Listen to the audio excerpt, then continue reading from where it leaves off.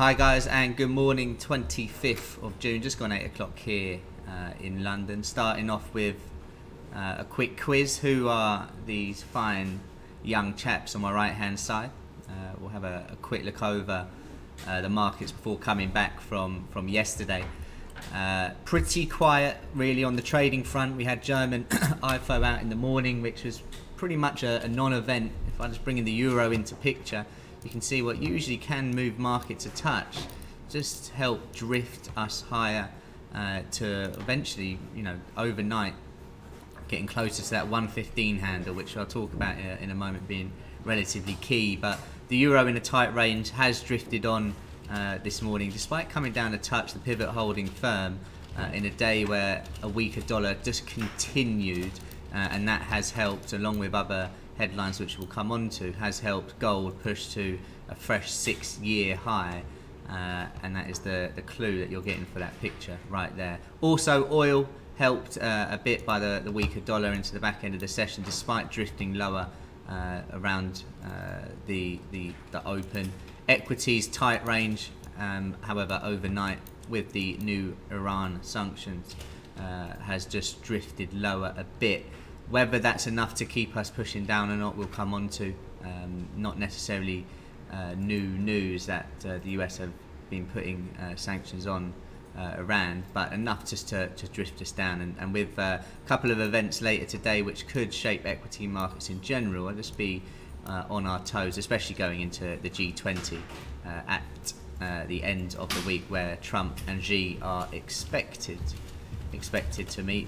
So yeah, back to the picture, and congratulations Andy, not UB40 but Spandau Ballet, presumably because of their hit gold. Exactly, gold at a, no, I'm not singing it, gold at a fresh 6-year high. Obviously it's come off a tiny bit overnight. Really strong move for the precious metal, helped by a number of things, it has to be said, with the Iran sanctions late yesterday and overnight, of course helped us push higher. But as I mentioned, the dollar weakness really from the Fed last week, and that has helped us push higher. Whether we have a bit more room to go, we'll come on to. But yeah, decent push here for gold, and I know certain people, certainly at Amplify, will be happy to hear that. I know Tommaso was in a long, and Will was in for a while.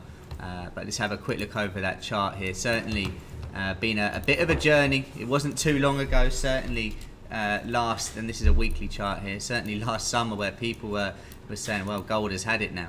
Gold has had it, and it was, you can see here down the 13th of August, really pushing low. You could see the trend line that had broken from the 2016 and 2017 lows as well.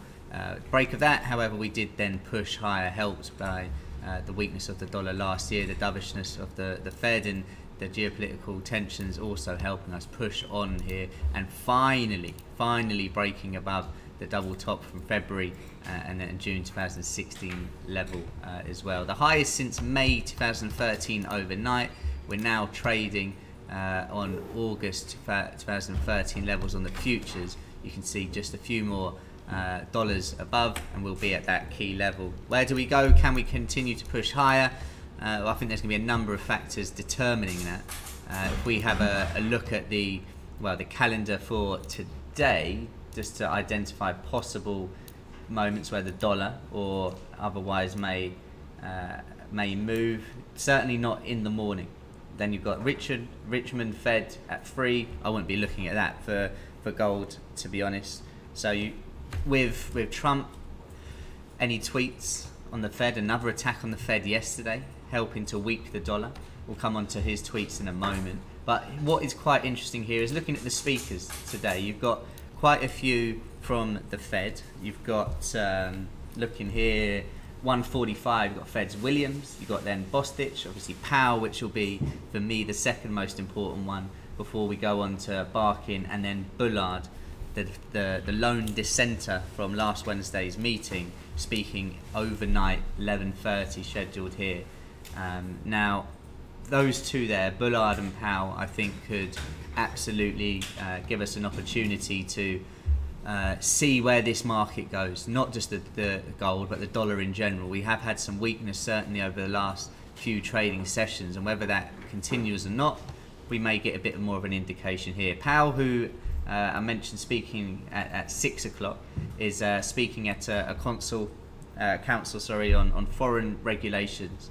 According to reports, he is expected to talk about big picture events like the broader challenges of the Fed. So any comments regarding that will be key. He'll move the markets if he comments on what it is that policymakers are looking to determine whether they're going to cut in July or not. So certainly if you're trading the US dollar, come 6 o'clock, I would be, to be honest, unless it's a new, a relatively old trade, I would be looking to exit positions certainly ahead of that. Bullard, who I do think would have more of a chance of moving things. He's speaking obviously later on and scheduled to speak at a roundtable dinner organised by MNI News. Without a specific topic, Bullard will be free to talk about whatever he wants and what data other members will be looking at when they make their interest rates decisions. So that will be something to focus on, certainly as we go into the back end of the session. Other than that, the calendar is relatively quiet, so it could be in not just those two that I mentioned, but you've got speakers from ECB's de Guindos in, well, just coming out now, so if anything comes out of significance, I'll let us know. He's just coming out here. Banks profitability prospects could thus be dampened. Yeah, nothing of note really for the euro. Just they're keeping an eye on that pivot, as we are seeing a bit of a reversal. But then you've also got the multitude of Fed speakers, and then ECB's Kerr just 15 minutes after Powell as well. The main headlines overnight, certainly the one that will catch the attention is the new sanctions that have been placed on Iran. Previously, and we know this already, that the US has sanctioned more than 80% of Iran's economy, according to State Pompeo, who was mentioning this yesterday, who's visiting Saudi Arabia and the UAE to rally a front against Iran. I mean, if we just, we'll come back to the headline here, but if we just have a quick look at the markets here, you've got stocks at all-time highs. Yes, I mean, you could argue from the high of today, 58, we've done 11 points to where we're trading. You know, cash open does that. It's not the biggest reaction that we've seen. T-notes higher in the morning, but you know, nothing, you know, half of that move has already been done, and we're actually pretty much flat for the day, given, you know, a few ticks here or there.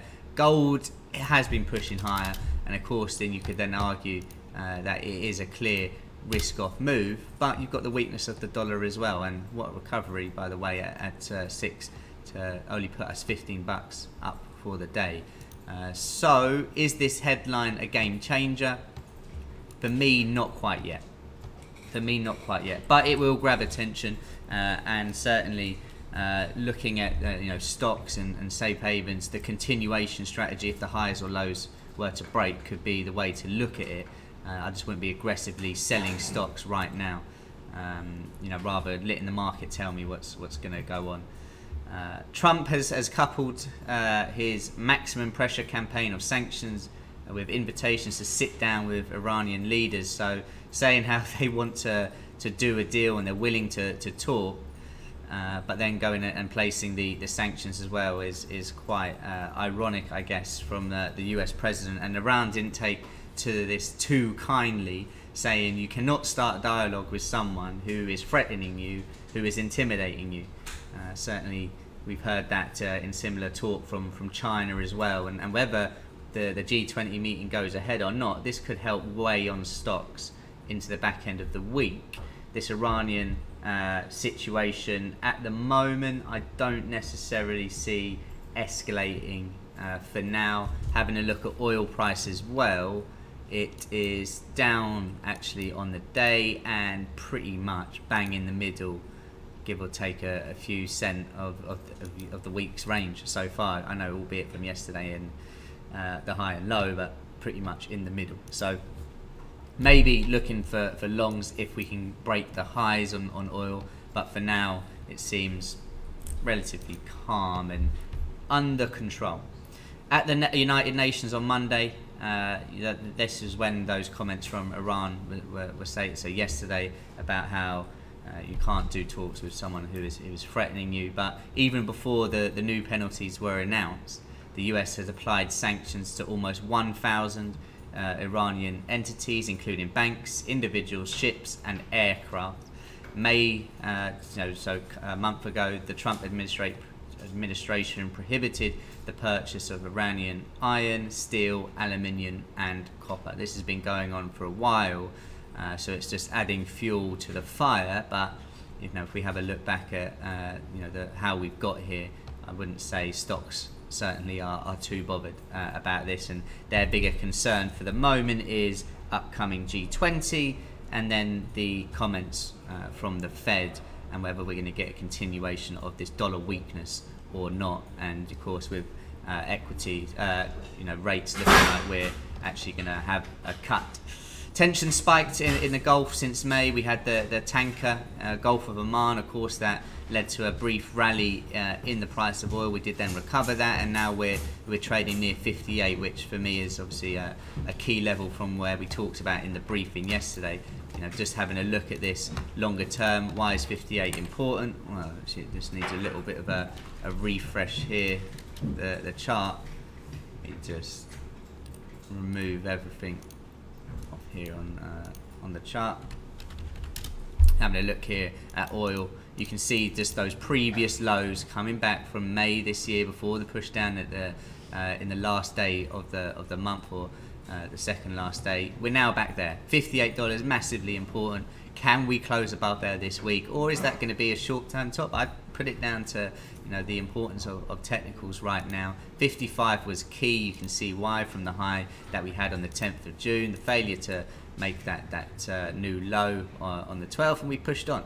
Next key level to the upside, certainly from just a support resistance point of view, $60. Also another psychological handle. So it seems in the balance for now, and this story on Iran not enough just yet to help us push higher, despite the fact that the dollar is weak, which of course would help oil price. So yeah, one to keep an eye on, but not necessarily one to ignite things straight away. Trade G20 coming up. The headline from Bloomberg overnight: Trump and Xi to seal a deal. Traders aren't holding their breath. The general consensus, of course, is that there is going to be a meeting. Trump's tweet caught the market off guard last week. We had a decent push higher, helped by the dovish Fed. But you can see really from, if we have a look at the Monday last week, where we were range bound here, just draw an X because I've got the trend line on. We have had a decent push from 2,900, which offered a level of resistance in previous trade to Monday. We're now 46 points higher. To the high, we were 69 points higher. So decent push, helped by the idea that there is going to at least be a meeting, but not necessarily that there's going to be a deal. With the dovishness of the Fed, talk of 2 hikes, like Anthony was mentioning last week, Trump can step up his hawkish rhetoric. He's done it with Iran. He can now absolutely do it with China. He was blacklisting more technology firms over the weekend, so he knows what he's doing. I still stand by the fact that I think he's just shot a bit too early here with the positive China news. Obviously, the election year perhaps behind his thinking. Chinese equities, if I can just bring those into picture. Here you can see the recovery that they have had since the idea that they're going to meet. The general consensus on Chinese equities, according to some analysts, is that they won't actually come under too much pressure, whatever happens at the talks, or if there is even talks. Said the downward price action wasn't too severe as the trade dispute escalated because institutional investors hadn't piled into emerging market rally in the first quarter.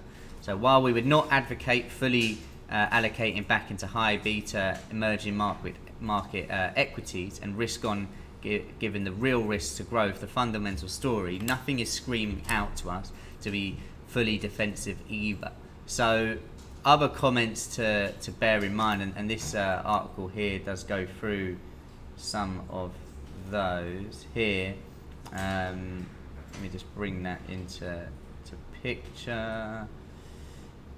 There was, I think that the uncertainty surrounding, here we go, I was going to say, I thought the article disappeared there for a moment, but here are a few snippets of what people are viewing ahead of the meeting. Nobody is really expecting anything concrete. There is very slim chance that we'll get a solution to the trade issue. The market has already discounted bad news for a worst case scenario. Our position is to take a wait and see approach. We're waiting for things to get worse on a much larger scale before buying the dip. Brian Chen there, I think a lot of people are certainly looking at that over the coming years. But this sentiment leading up into this meeting is pretty bad. That they're not actually going to get anything done. The fact that they're talking is what's pushed prices higher. So even if they weren't, no deal was struck, and I don't think the market is expecting that. Just the fact that they're talking, and Trump, I'm sure, will say they had constructive talks. Well, stocks should remain pretty elevated. We did a quiz, a little survey after the briefing yesterday on what the traders here believed the bias for US stocks would be this week, and this was before the sanctions on Iran, and the majority, or the highest answer, was that stocks would actually come lower.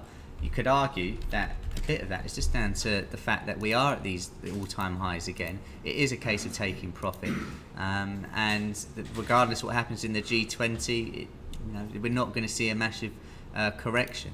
If we were to see hawkish chat from the Fed, and let's go back to that calendar, Powell and Bullard may give that opportunity, then sure, we could drift that lower in stocks. But it seems that the rate cuts are now being priced in. It might even be that we're getting a double cut in one at July. That's just going to add to the fire to push this market higher with the dollar weakness. G20. It seems as we're getting closer, what was thought to be such a big event is actually now being brushed to a side as not too much as expected.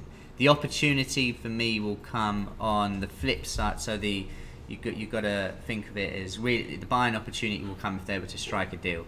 The chance of them doing that is low, so therefore the reaction will be high.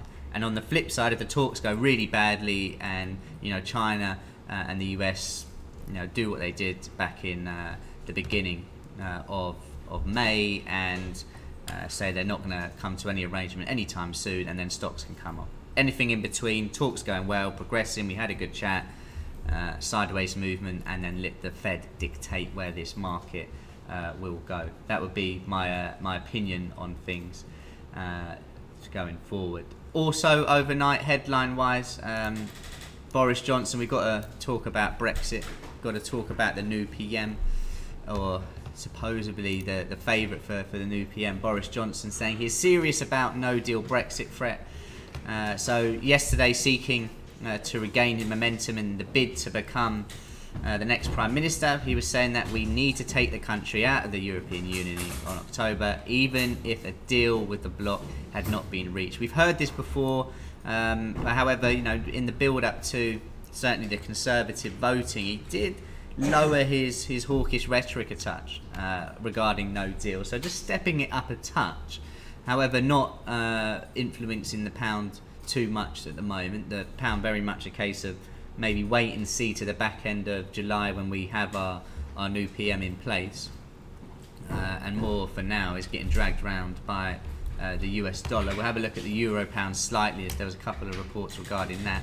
But Boris Johnson, the former London mayor, still the front runner in the race to succeed May. His comments were, "My pledge is to come out of the EU at Halloween on the 31st of October. And the way to get our friends and partners to understand how serious we are is, finally, I'm afraid, to abandon the defeatism and the negativity that has enfolded us in great cloud for so long, and to prepare confidentially and seriously for a no-deal outcome." He said he did not want the no-deal outcome, but it was necessary to go and put with that and prepare for it going forward. All things that we've heard before.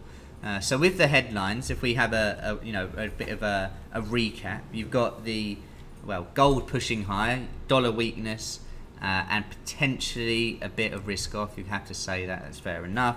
The Fed situation, we've got speakers today, so being aware certainly of Powell at 6, Bullard this evening. They're going to be the main ones to focus on. I think Bullard will offer the best opportunity as it stands right now.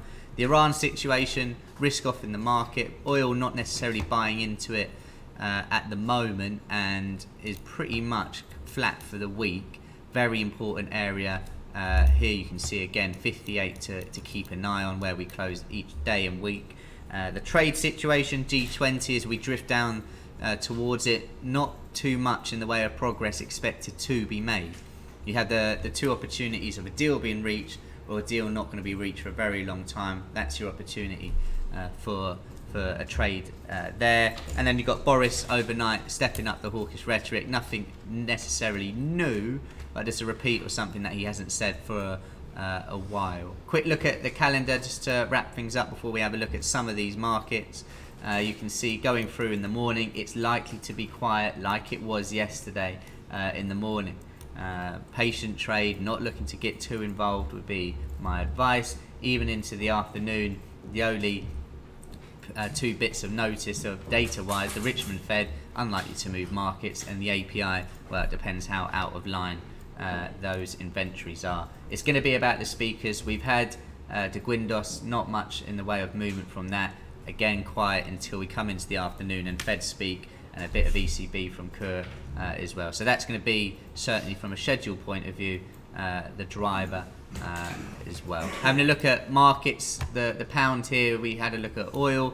You can see the pound certainly here against the euro perhaps looks like it is going to be topping out a touch. We're almost reaching 0.90, which is again a key level from a breakdown that we had back in January last year. It's been a strong push higher. Just looks like the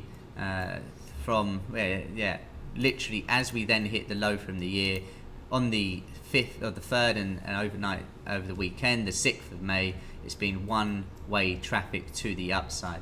The last article I do want to just go over here is the pound looks even worse than the euro. You've got some analysts saying that it's likely to go towards 92 pence per euro by year end, about 3% below current levels, and this is not great for those that are looking to go on their summer holidays. If you look back from where we were in May, percentage wise, well, I don't even want to look at this as I'm off to Madrid shortly. Yeah, 5%, not looking too good for the pound. However, I think ahead of the 23rd, 24th, 22nd, that sort of time where we're looking like we're going to have the new PM, that's when it's certainly scheduled for anyway. Not much can really be made in the way of progress, so I think we can drift higher. What happens from then on might be the opportunity to get short euro pound or long the pound in that case. From a gauge of sentiment, certainly I find this very useful with the dollar pairs in just drawing up these trend lines here. If we were to get below this trend line, for example, okay, well, the market might be telling me that we're now looking to come lower. But for now, certainly this market is favouring the upside. Key resistance, so be keeping an eye on that. Hopefully we do not get another 3% move in this market higher as we go through the summer. Stocks, certainly from the EU Open, just recovering a touch, and the DAX only now 4 points below where it opened, recovering some of that loss. Gold looking like it wants to have another go at pushing that high. Euro held well on the pivot, and the pound pushing higher for more a technical reason has remained higher above what was its previous high of the day at 128. Hope you all have a good trading day. Any questions as usual, please do let me know, and I'll catch you in the chat if not.